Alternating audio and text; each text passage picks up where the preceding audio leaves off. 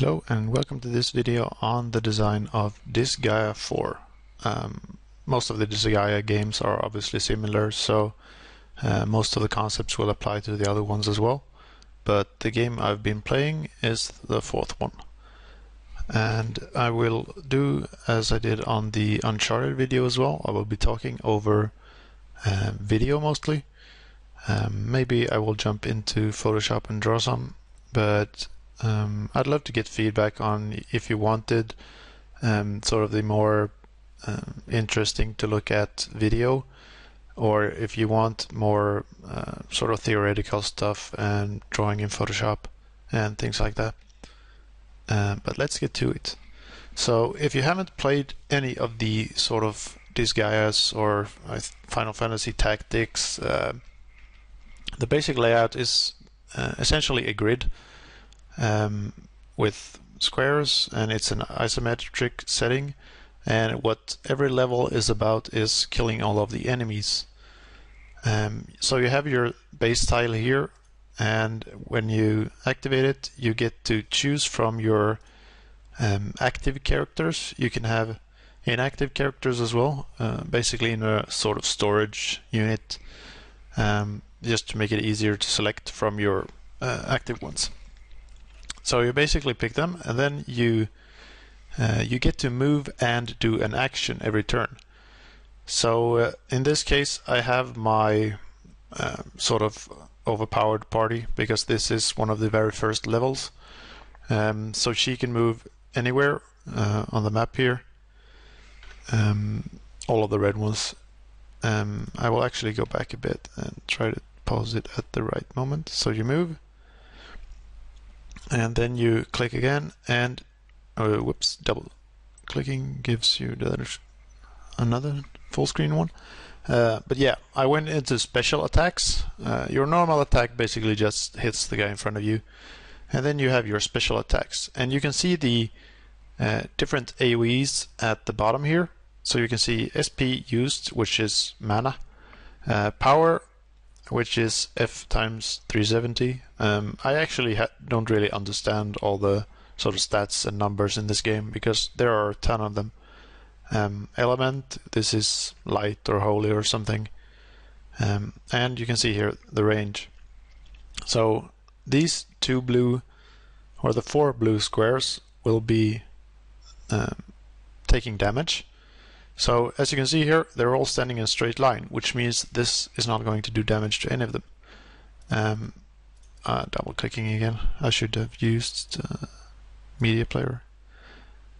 This is Media Player Classic, which obviously double clicking expands the screen. Yeah. So as you can see here, I have 9 to dispatch, meaning I started with 10 because I already used one. But what this means is that you only get to use 10 characters on this level. If you want to, you can bring one out, and let's say you have your medic down here. You can bring her out and you can heal, and she can go back into the base panel. But you can only have 10 active characters at any point, and if one of them dies, you don't get to bring out another one. Only if you get a character who's alive back into the base panel do you get to use another one. So yeah, again, my characters are pretty OP for this level. And as you can see here as well, you basically move and then you set your orders. Again, go into the special menu, choose a special attack. He has a better line one. And then when you choose execute from the menu, they perform the attacks, meaning you can do sort of combo attacks with other characters and things like that. So yeah, they move in, and then you end a turn as well, which means that the enemy gets to move. Then you get your next turn, etc. So on really narrow levels like this one, as you can see, there are only 2 paths, 1 square wide. As you can see, the select square, it's basically 1 unit of space, meaning it can contain either a block, a chest, an enemy, or a character. But yeah, in this case I'm just going back because there are sort of treasure maps which spawn crates on previous finished maps. As you can see, this one is terrible. So Disgaea is really particular in that your characters can level to 9,999, and your stats can become like several million, meaning 50 EXP isn't going to give you much. I'm not sure. Yeah, he's level 5,000 something. But yeah, in this case I'm going to show you throwing and lifting, because this is basically a sort of fundamental moving system in Disgaea. As you can see on this map, it might not be super obvious, but there's actually a gap between the row of terrain up here and the one down here. And you can't, well, unless you're a special character, you can't move through enemies, meaning that you will be doing a lot of throwing to get to places where you want to go. This is actually in the item world, where you don't have to kill all enemies. Instead, you just have to reach the exit. There are a couple of different exits, but yeah. So here what I'm doing is I bring out my dude here, and then I pick up Valvatores, which is the main character. Now he's level 9,000. So I pick him up, and because he hasn't moved, you can basically throw him somewhere and he can move from there. So depending on your sort of combos, you will be able to get characters to basically any point of the playing field the first turn, which is really important in stuff like item world.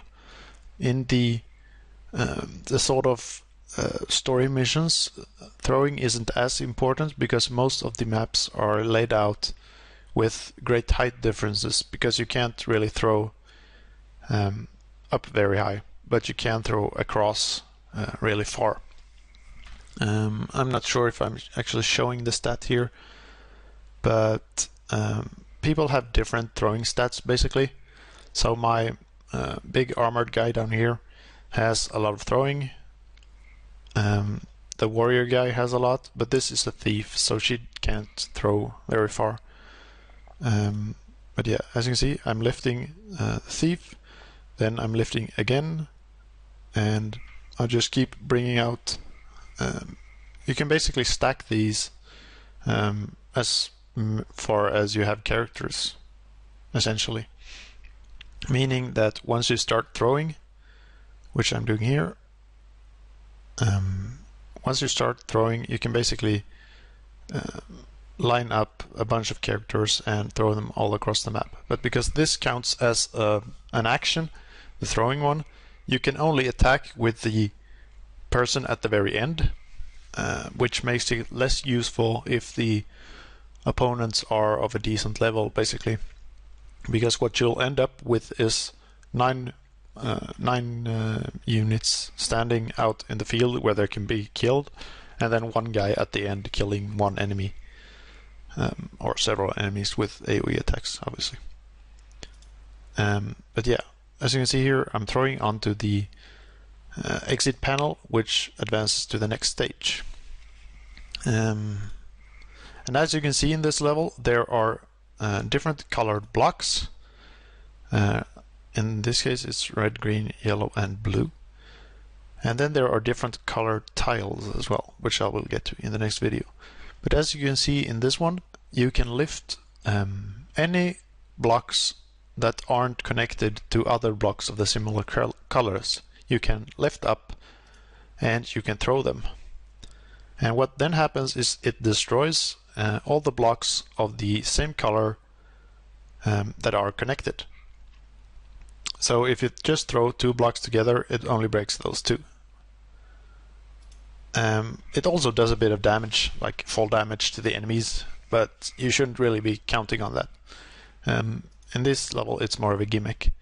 But then you have maps like this one. This is also in the item world, which means that all of the levels are randomized, which means that you can get really difficult combinations of tiles. So in this case, the green panel ones are no melee. The blue ones are death blow, meaning that if you're standing on one of those and you take any point of damage, you will die instantly. And then no tower, which basically means no stacking, like I did in the throwing example. So yeah, I'll just be moving around a bit here and killing stuff, I think. Ah, right. I'm pointing. If you're pointing towards the actual blocks, like this one is standing on the green tile, which means that the red box's ability gives its power to the green tiles. So if you lifted up the red block and threw it onto a red tile, it would give that ability to the red tiles instead. And if you break the red block, it will change the color of the grid that it's standing on to red as well, and this will do more damage. I'm not sure if I included one of those examples where I chain the geo effect is what it's called. So basically, let's say you have a blue block standing on a green tile, and then you have the red block as well. So if you break the red one, it will change all the green ones to red, and it will also do damage to the blue ones, meaning that now all of the red and green tiles will become blue.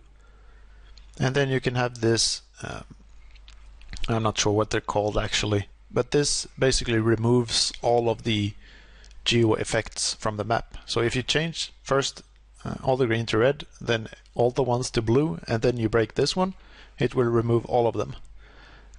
Increasing your bonus meter, doing some damage, as well as removing any sort of difficult effects. The reason why this works amazingly well is because the exit can be covered, as you can see in this case, by a gatekeeper or something, but the exit gate can never have a tile under it. It's always neutral, meaning that if you get something like all the tiles on the map have no throwing, invincibility, strong enemies and stuff like that, it doesn't matter, because you only have to get to the gatekeeper and then you only have to run into the exit to finish the map. So regardless of how difficult your geo combinations become, you can still always win, because the final enemy can never be standing on a tile, basically. Yeah, these are only level 500 and I'm again level several thousand. This guy is of the special character that can actually run through enemies. So enemies don't matter to him, it's only about how far he can move. Yeah, this is another example. This map actually teaches you about fusions and magic change, and what this is you can basically transform your cat here into a weapon. So instead of having his paring knife, he will get the sardine thief pistol. And different classes of these are basically the monster type heroes. You have humans, and then you have monsters. Monsters can become weapons, and humans can wield weapons. Yeah, he turns into a weapon, giving you extra special powers, both depending on that you have a monster and that you have yeah, the magic change and the weapon. Then you also have fusion, which turns two monster enemies into one big monster. You can have fusion magic change as well. I didn't include it because I rarely use it. But basically what you do is you combine these two monsters into one big one, which has the combined stats, but he or both of them go away after 3 turns or something. And it's the same one for the magic change weapon. basically it goes away after a while. But you can get one really powerful character for 3 turns, or you can have sort of several characters for as long as you want. And as you can see, his hit or his size is actually a cross of 5.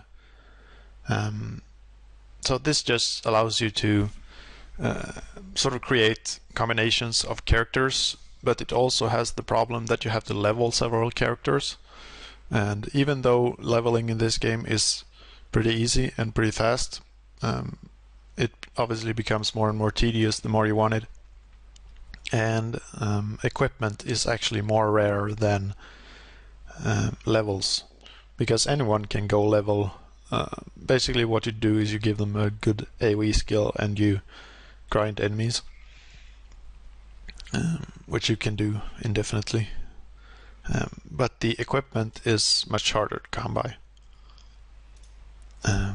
So yeah, as you start out, you basically only have a couple of story characters, like Velvatores, who's clipping into the wall, and Fenric, or Fenrish, I don't know. But then as you defeat enemies in the story missions here, yeah, here is the bonus. Basically, if you do a lot of damage and a lot of combos, or you destroy a lot of different colored blocks, you will go down the bonus list. I'm level 3 or 4 or whatever I'm starting out. So you can see I'm just getting a few different items here. And yeah, there it shows up. So Ghost is available to create. Basically what you do is you create, first you get the ghost when you kill them in the story missions, and then you get that ghost to level I don't know, level 20 or 80 or whatever, and then you unlock the next level and then the next one. And most of the different characters have 6 levels of their job, or whatever you want to call it. So they have a few different skills depending on level and things like that.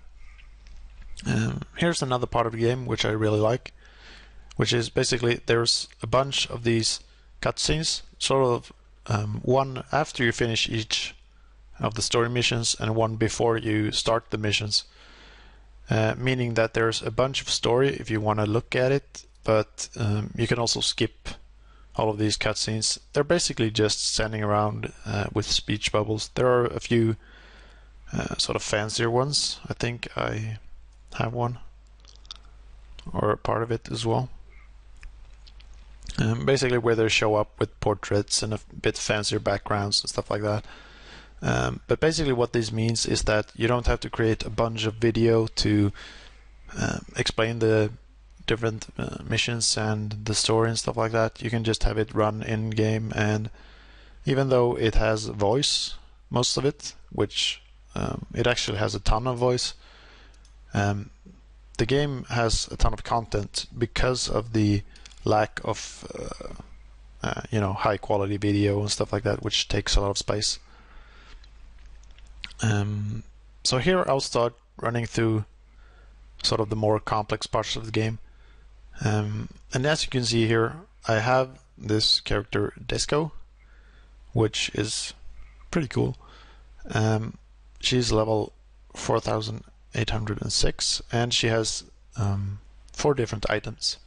A basilisk eye, which is a monster type weapon, and then you have 3 slots for armor and boots, and there's a ribbon which gives her basically she hits every time, she can never miss with attacks. And then armor, which gives defense, and there's a ton of different stats which I really don't know what they're doing. Like def is armor, res is against magic, speed, I don't know, evasion maybe. Then you have movement speed, you have jumping height, range, throwing range, counter attacks, and critical hit. So at the bottom here you can see this item is level 196.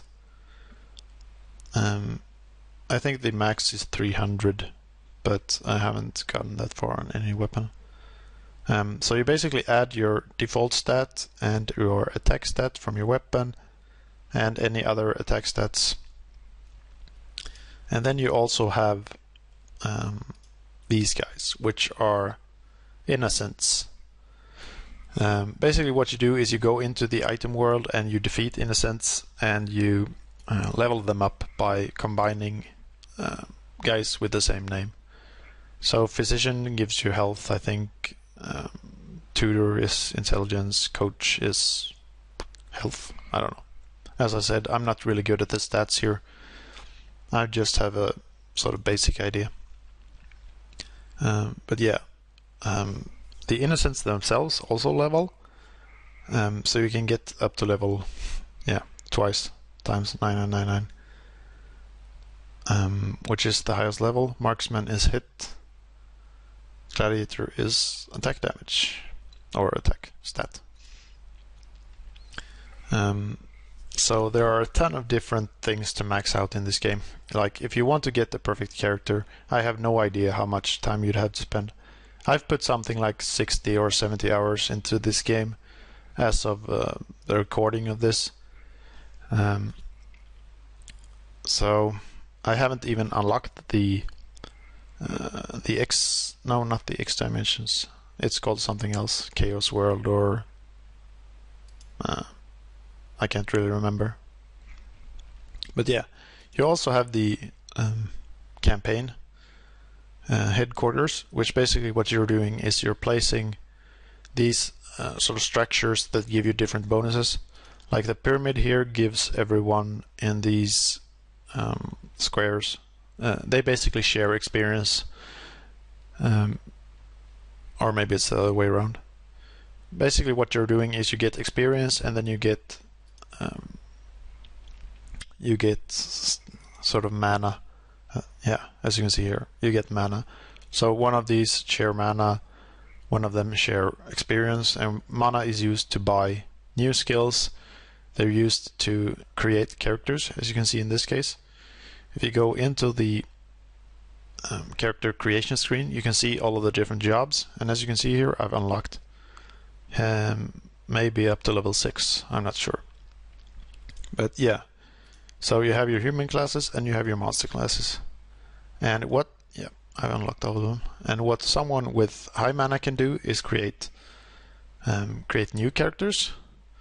So I think I will show the menu soon. But yeah, as you can see, there are a ton of different jobs, and I haven't really unlocked all of the levels. Like, I'm not using many monsters, as you can see. So there's something like 40 different characters or character classes you can do. You can also reincarnate, meaning you can level all over again, but since you can improve your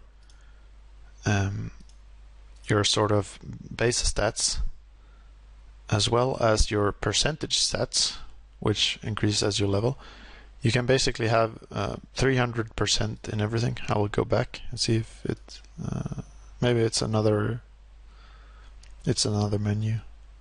I think it comes up somewhere around here. Hello. Yeah, here it comes up. As you can see here, there's aptitude, which you can boost by, I think it's 30% per reincarnation or something, by going into the character world, as you can see here. So you can boost subjects, basically different skills. Boost movement, which is good. Throwing range, which is also amazing. For throwers especially. And then you can learn skills and ability.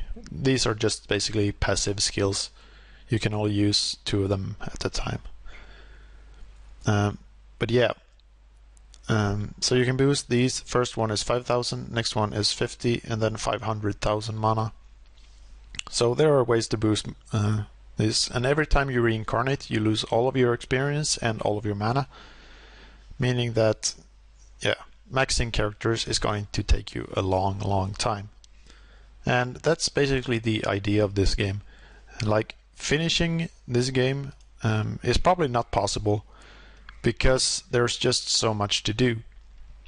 And while some games are fun to play, like fun moment to moment, like Super Meat Boy, for instance, this game is more like Crack or an MMO.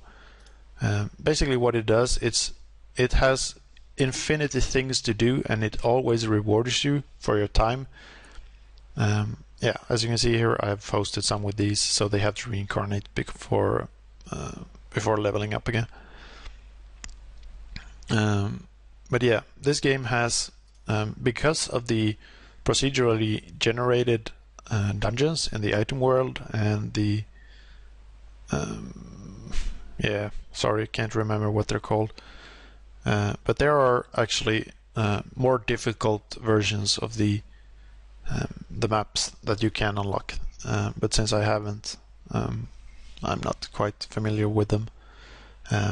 But yeah, as you go along, you can also unlock the X dimensions, or the cross dimensions, I think they're called, which are basically just more difficult versions of the story missions, which rely more on sort of weird stats and weird tactics. And as you can see in this case, I'm hoping I show you at least, you have these blocks. First there's level 1, then 2, 3, 4, 5, etc., all the way up to this metal one here. Because as you can see, you can actually destroy blocks, but you cannot destroy these iron crates. So what you need for this mission is to actually have someone with a good enough jumping stats to get onto the second last platform and kill the guy or girl on the last one. I haven't finished this one because I don't have a character that can jump that high, because I think you have to get much more jumping power than I currently do, or wear shoes which give you better jumping. For some reason, if you wear 3 pairs of shoes, you jump better. But yeah, these are actually more interesting to me because they use more sort of trickery and throwing blocks and lifting blocks, because there are timed blocks as well. Like, there are timed blocks which just kill you straight out, game over, if you don't lift them up within a certain number of turns, because if you hold them over your head, you will, or they will not count down at all. So this is more of the item world. You can basically choose to either go the sword route, which levels the item, or you can go the smiley face route, which is up here, which boosts the innocence. So what you want to do is you put your innocence in a bad item, and then you level it up a bunch of times, and then you move your innocence back onto an item boosted item instead.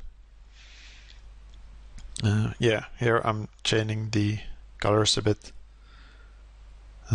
Not super much. You can do combos of several thousand blocks.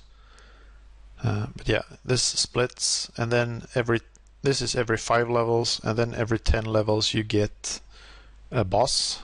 In this case, it's this dancing guy. Dancing queen, maybe? Who knows?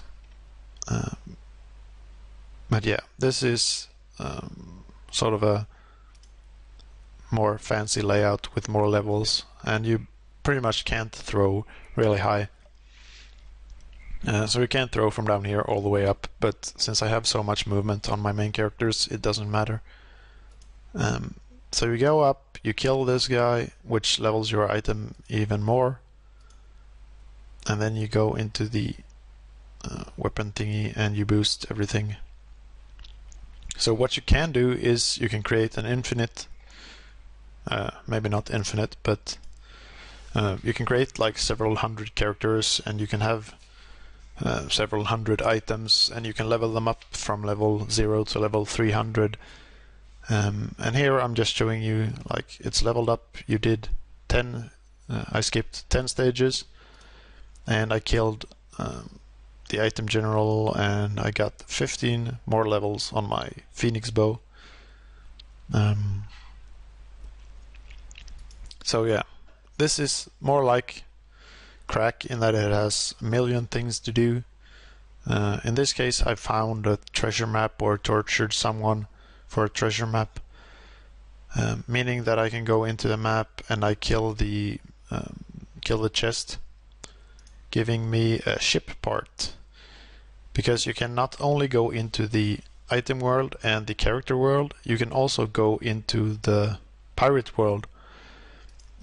Basically where you create your own pirate ship, which looks really weird. Like it's made out of cats and sharks and ships and cannons and whatever you find. Because the different ship parts give you different stats. And then every 20 levels you clear in the item world on an item, you get to become a pirate, a reverse pirate of that. Oh, it started over. But yeah, as I said, there are a ton of different things to do, and I tend to like this game most for the story, which is definitely silly in many different cases. But I sort of enjoyed it most of the time. You have your sort of more puzzle maps that don't rely so heavily on stats, which is a pretty cool challenge. But yeah, the game is more about the constant reward and all the different things you can do. Basically makes this more of a, maybe not open world sort of game, but you can do whatever you want to. It doesn't matter if you proceed with the story or not. You can always go somewhere else and do something else.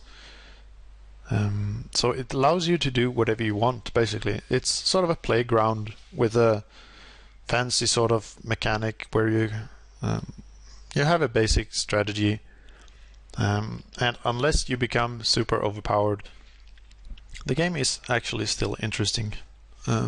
So it's not a game that I would recommend to lots of players.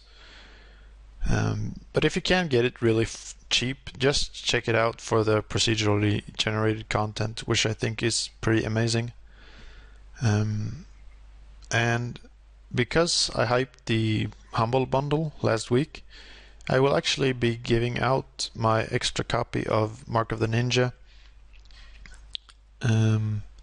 So leave a comment down below and give me feedback on if you want more sort of the drawing content, where I try to go more in depth, or if you want me to do more of these video design videos, I suppose. And I will pick a random winner from one of the comments on this video sometime when I remember. I have a bunch of different games, like I bought the Humble Bundle, and so I have like Mark of the Ninja. I actually don't remember. I have them in a Word file, but I don't want to bring up my entire desktop to show you. But yeah, I have something like 6 different games, which I will be giving away because I don't really use them much. But leave a comment down below and you'll have an opportunity to win Mark of the Ninja if you didn't buy the Humble Bundle, which you should have. So this has been Jonas with Disgaea 4. Thanks for watching.